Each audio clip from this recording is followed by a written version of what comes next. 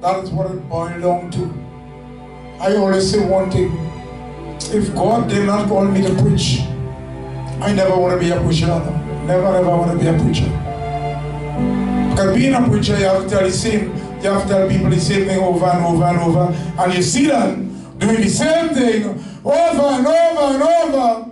You know what I'm in the back of my mind? I'll just forget them. Just forget them.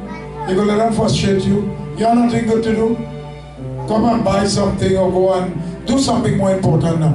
Because if people's choice is to go to hell, and you always trying to pull them away, to place them in that narrow road, when you try that, they go back right there. Yeah, what? They go frustrate you. They might as well take a victory flag and run down the road. Go that direction. Go. You don't know what them are saying. You're talking to somebody and you get fed up on him. Man, go to hell. Live in Ireland? You know Ireland? Because they get you onto the top of your nerve. So the word of God said, hand this man over to Satan. You know what then? God will tell the authorities, hand this man over to Satan. Meaning woman, man, hand him over to Satan. So that in due season, their soul might be saved. And then due season is when they are battered and when they are bruised, and when they come in and say, you know, I should have listened, or I should come and pretend, I know what was wrong from right, but you know the flesh is the flesh shall be devil will attack. Let's go again. Do you want to be free from fear? Sure. That's a question you answered, no? Sure. Then do what is right, and he will. You're just talking to me. Everyone. Alright, I thought that question you was asking me. Do you want to be free from fear of the one in authority? And if it's yes, I want to be free from fear from the one that is in authority. I want to be free from fear. You know, they are God-fearing people. Anybody know that? And the word of God said to fear God is the beginning of wisdom. So people who don't fear God, they have no sense. They have no common sense. They have no capital sense. They just have no five sense. They have no, I think they destroy scent. They don't, scent is not valid in Trinidad. Probably they're still getting it together. So they have no sense. Don't ask me if they have 25 cents on their cent. Because if they have no sense, don't increase it. They just don't have no sense. They go on to the lowest of sense. Alright, go ahead. It says, then do what is right, and he will commend you. Let me ask something. I always share this. In the days of Adam and Eve, the first two human beings that God has created, and he put them in the garden. God told them, eat from this tree, do not eat from that tree. When they do what was wrong all the time, they was fearless. But the minute when they do what was wrong, what did it happen? They become fearful. Then they realize they was naked. The minute they sin, you feel like you're naked alone. You feel as though anyone could see you at any time. So you're moving around fear. You understand what I'm talking about? So when they sin, it's only then they run for clothes and leaf or whatever. They are in the garden and they start covering up themselves. It's only then they become fearful of God. But when God leave them and he told them, yeah, what, just eat from this tree and be happy, and you will not be fearful. People, back to sin. Sin brings fear. And undercover sin, that undercover sin will live deep within you, and the fear will live deep within you. And you will be running from you. You will be fearful of you. Fathers to be fearful of your leader. You see, if you are wrong a leader that is deaf, dumb, and blind, they don't hear, they don't see, They're not in tune in the spirit. They have no communication. Yeah. You can take a chance, but yet you will be fearful of you.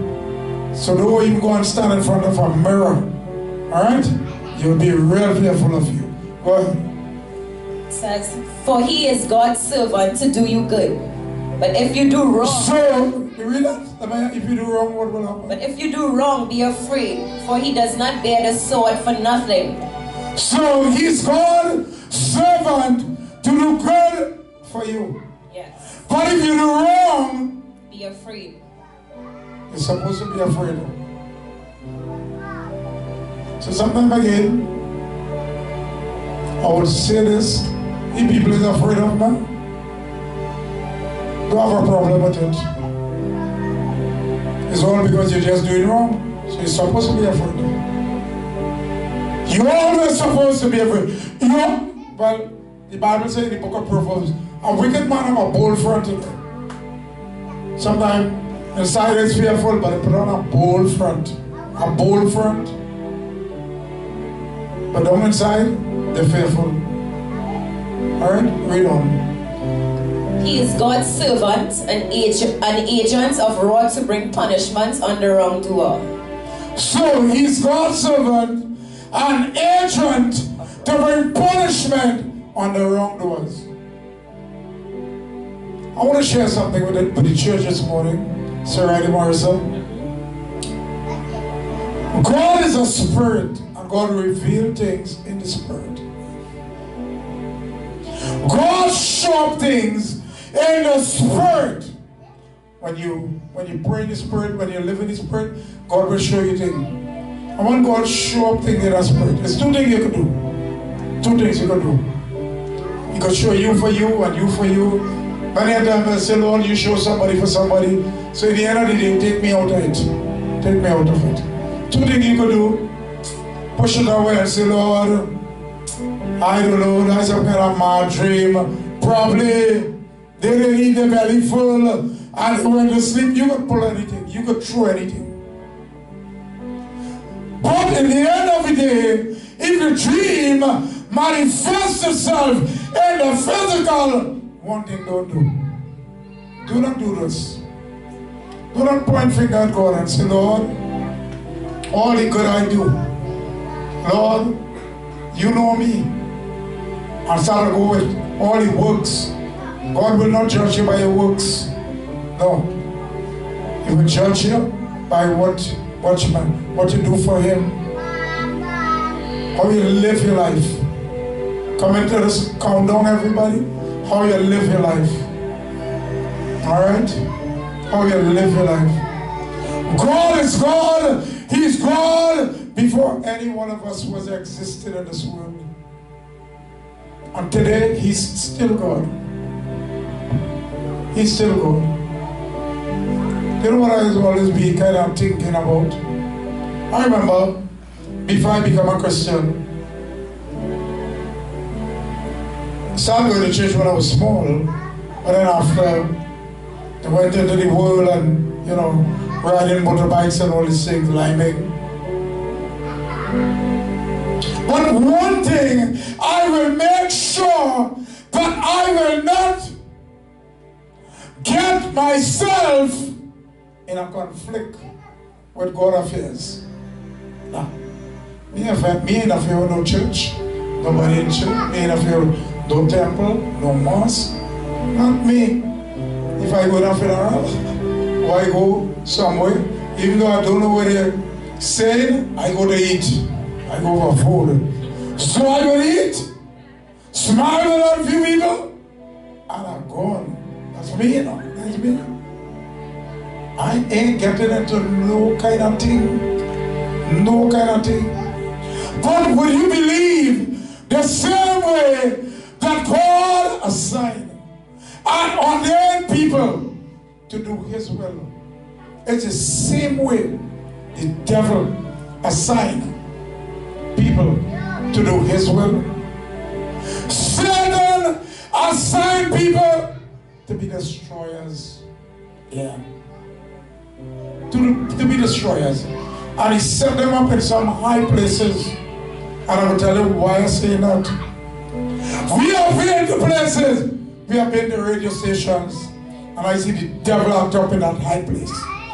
So, the preach good, the music is good, but you wouldn't know what I'm inside here. I have been in church, and people that was put in high places, high position, I see the devil with my own eyes act up in them. Because at one time I don't know if they get carried away and say, Lord, without me, Lord, nothing can happen. You fool. Go home and think again. So God used me many a time.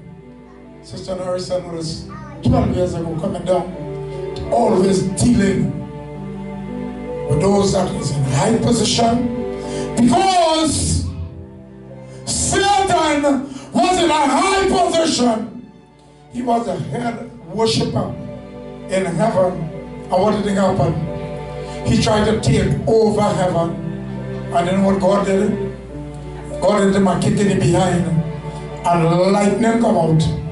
And since he come down, he never went back. Everybody, somebody say praise the Lord. Come on.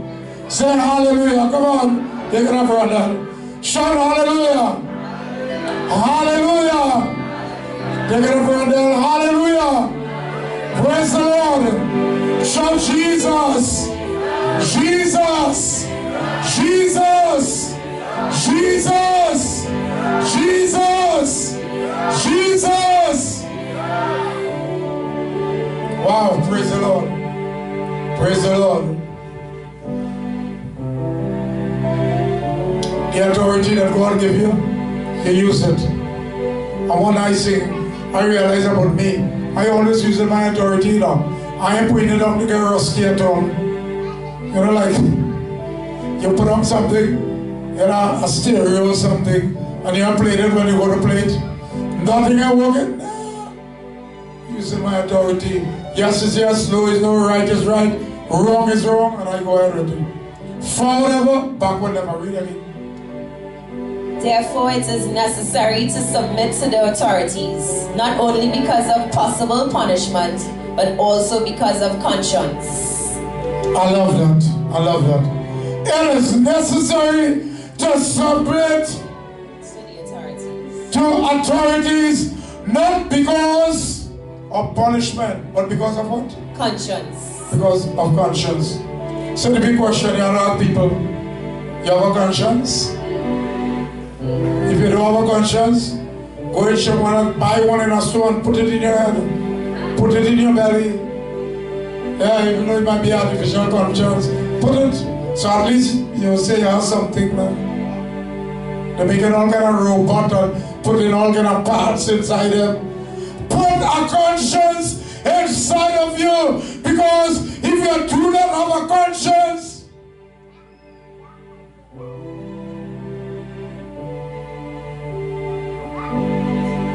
you'll be missing body parts. And when you're missing body parts, you will not function like a normal body. You will not function like a normal human being. People, God is reaching out for his people. God is crying out for his people. And I'm saying, I'm preaching, just like I'm preaching weeks after weeks. It's on YouTube, it's on Facebook. I do my part, and when I do my part, like Pontius Pilate, I wash my hands. I say, Lord, people, it's up to you now. But I make sure I do my part. If you're in church and you hear one set of preaching, and when you're not in church, you hear a different preacher, a devil worker preaching to you. Hear what? You can't serve two masters at the same time. Advice for you is either you rebuke what I said and you go and listen to your mentors. Go. But I want to tell you something. When you listen to your mentors, make sure you can find them. Make sure you can find them. If you still have breath and you still have life to say, you are the one that encouraged me on this road.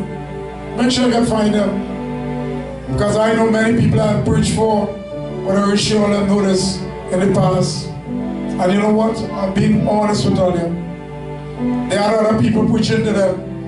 And when they die, the family invited me to the funeral and I never went. Never went. Because God will be using people to preach here. And the devil have people who he also use. Yeah. Look at the man, or look at live it up, only be in church. All you gotta do is only go to church. All you gotta do is only go to church. Everybody go to church. And you ever encounter with Jesus, that's all it really takes. But bring it in a kind of embarrassing, shameful way now. I don't got to go nowhere. Hear this for it. I don't got to go nowhere. All I just got to go only in church. Everything is church, church, church. Well, you could go out in the world and let everything be the devil, devil, devil. At the end of it, you will make soup with you. Follow those kind of teachers, those kind of preachers. Let me tell you, my Bible says, in Christ, there's everything that I could ever want. There's joy, peace, happiness. Read all the fruits of the Spirit. Everything that I could ever want. It's a shameful thing. God wants to do a new thing in His people's life.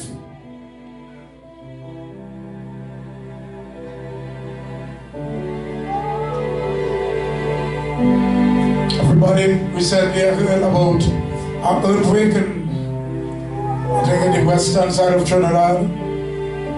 I didn't have measuring tape, so I couldn't measure it. So what I heard, that's what I will tell you. So it's somewhere so. My friend sisters will be there call me and they go, Martin. She said, you feel that? I said, if it happening in the west, so I go feel it. I said, well. She said she feel it and it was very strong. Well, I just be the Spirit all the time. I just feel the Spirit of God, the power of God moving. Me and boy, I would feel, if he would wake up and I feel like I'm ready to sleep. So I might think that's the power of God. That's the Spirit of God. So, and remember, church had no finish. It was something in the night. And the Spirit was real flowing. You tell me if you're inside the church and the power of God moving. And people slaying all over and I would wake up me. Same time, you would tell me, you feel any earthquake? You would probably will feel a spiritual earthquake. So I believe God is waking up His people, God is calling His people. He's using all kind of different method, all kind of action. But I want to let the church know. I'll reach a place in church. I'll hear what? If God waking you up, and you want to wake up, feel free and wake up. If God waking you up and you don't want to wake up, feel free and sleep. Everybody, I want to go on YouTube so you can play back and hear what I said. If God waking you up, you don't want to wake up, feel free and sleep. If God is waking you up and you want to wake up, feel free and wake up. The choice is yours. Sleep forever. Or you can be waking and wake and be alive forever and ever. That's where I reach with human being. That's my line with human being. I preach, I throw it out, I talk to everyone, and hear what? If they do their part, and I use the word if. If they do their part, fine. If they don't do their part, fine. Because God is never lacking. He's never in want. Alright? He's never in want. When Elisha went and said, Lord God, they are killing out all your prophets, killing out everybody. You know what God told him? I have 7,000 more reserved. So don't hang up your head. Don't worry. God said he has 7,000 more reserved. Alright, everybody?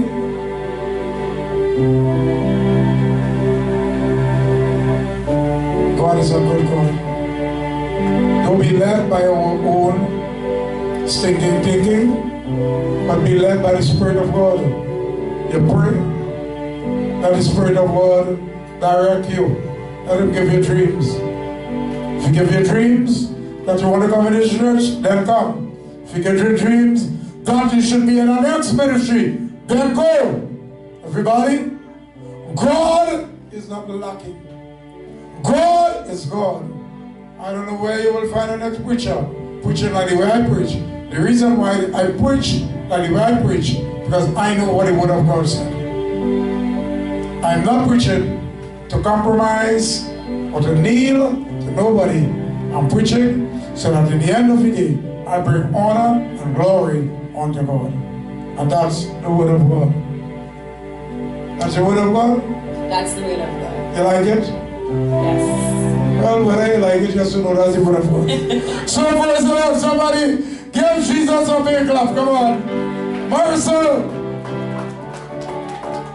Yeah. Yeah, man. Yes, brother. 79. Right, church. If like that, you stand up for Jesus, but you can't, watch you can't have a foot. One on the road, one on the devil. Broad road, narrow road. Make up your mind and put your 2 foot in the broad road and put your 2 foot in the narrow road. Talk done? Talk done? I want to believe the way I just preach. Nobody should come and ask me after any question, because I detail it. I tell you. If you're not sure, it's on YouTube. Go hear it, watch it. Just do it. God is not compromising again. God is God. Alright? We'll get the work that God called us on this earth to do. The job will be done. Must be done. Must be done. Alright? So I want to thank God. I want to thank God for everybody. This morning, such a great